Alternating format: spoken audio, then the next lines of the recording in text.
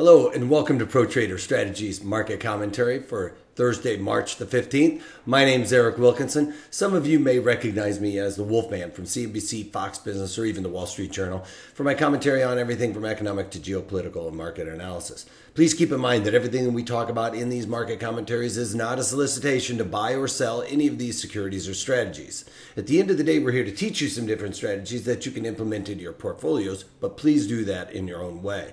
The reason why I can't give you a recommendation on a particular stock or strategy is because I don't know your risk parameters. I don't know what's in your portfolios, and therefore what I'm doing could be counterintuitive to what you are already doing. And please remember the past performance of any trading system or methodology is not necessarily indicative of future results. All right, having all that out of the way, let's get it on with some economic data. Starting with across the pond, we've got French final CPI, Consumer Price Index, month over month came in at even, unchanged, which was slightly higher than the expected negative 0.1%. We also got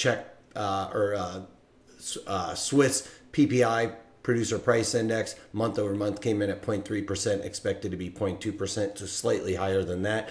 They left the LIBOR rate unchanged at negative 0.75.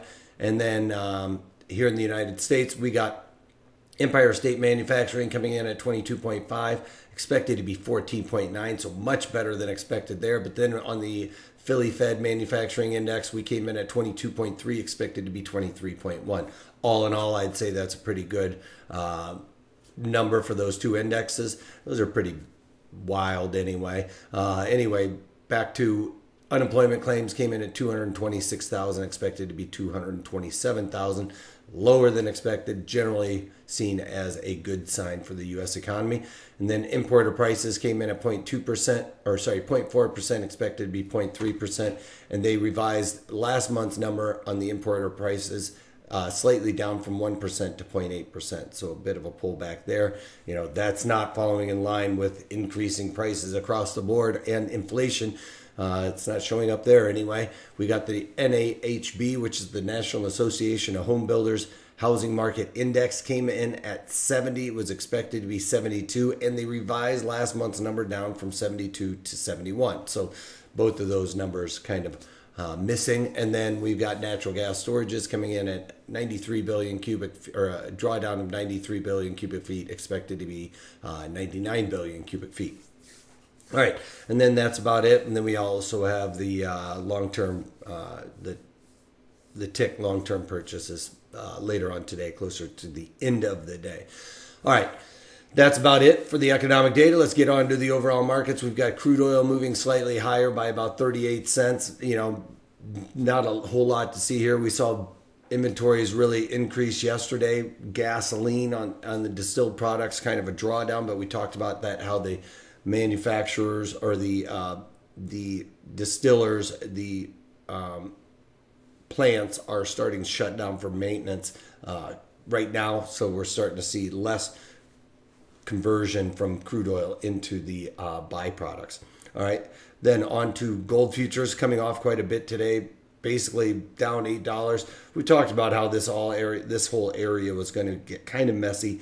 It's really starting to find its groove right here. There's a lot of support and resistances going on in and around this area, and as you can see, it's just stuck in a range right now. It looks like it is a downward trending range, but at the end of the day, it really, you know, one could say it's downward trending, but it just hasn't really gone a whole lot of anywhere. So I wouldn't say it's really has any discernible direction at this point, but gold futures are down and back below the Fibonacci 78 Fibonacci level and the value area high for the market profile.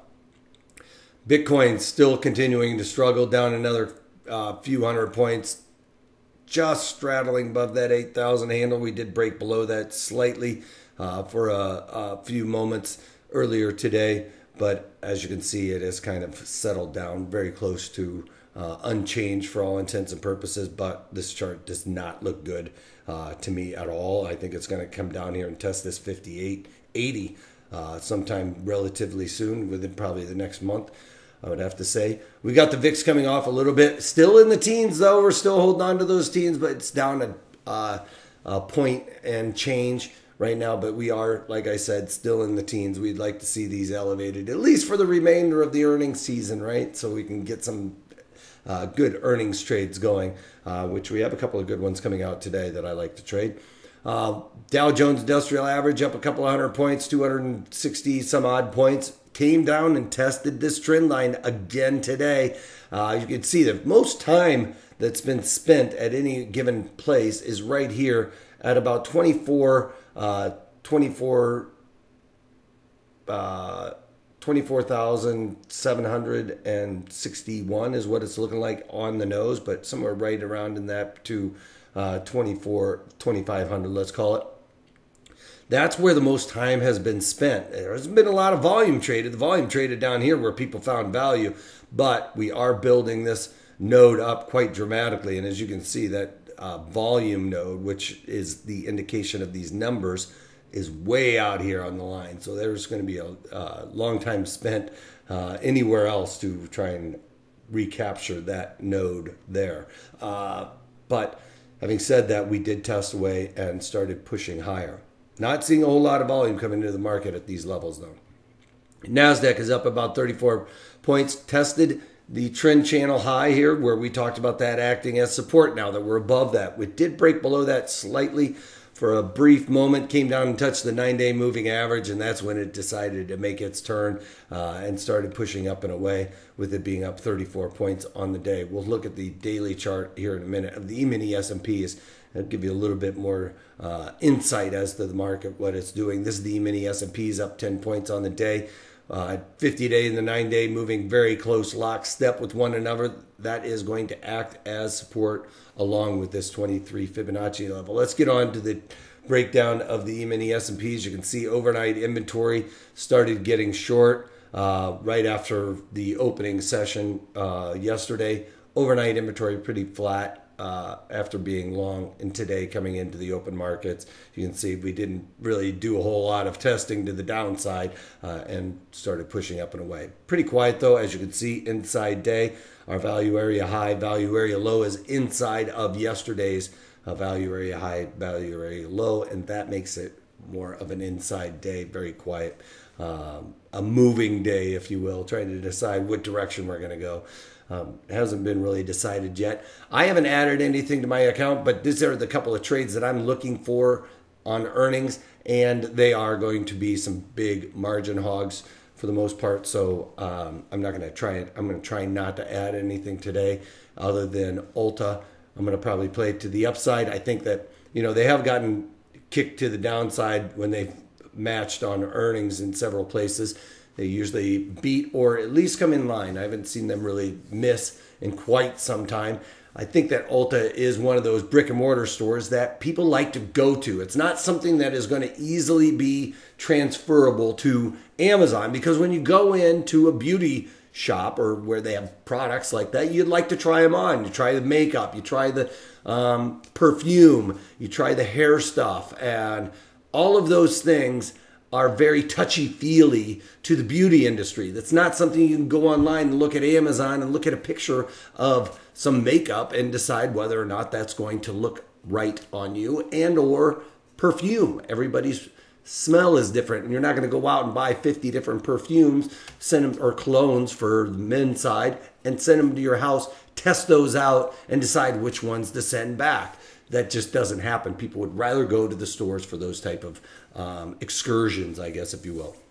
So I think ULTA, especially with Macy's doing well, Best Buy, and a lot of these other brick and mortar stores doing well this Christmas holiday season, that's what's going to show up in the earnings for ULTA. I think it's going to do quite well. I was in there during the holidays trying to find some cologne for my 11-year-old who wanted to start trying cologne, and the store was doing very well. So I'm going to play ULTA to the upside for that reason.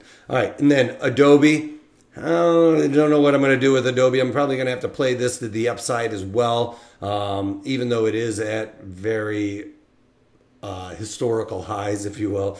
I think that Adobe is still going to be doing well this season. I think a lot of people are still using their products, and they're a little into the crypto, I'm sure, but at the end of the day, all computers are doing very well, and I think Adobe is going to be moving higher on that as well. But definitely playing ULTA. I'm going to have to touch and go, do a little bit more research on Adobe before I jump in feet first with that one.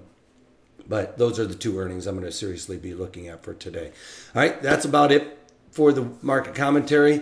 Let me know if there's anything you guys want me to cover on these daily market commentaries. If there's a chart that you guys want to see daily, I'm just looking at the ones that I usually look, but there might be something out there that I'm not keeping track of for you, and I would love to run those over for you. So reach out to us, trading@protraderstrategies.com, and let me know so we can start tailoring some of these market commentaries to meet your needs. All right, so if you can take that, take it easy.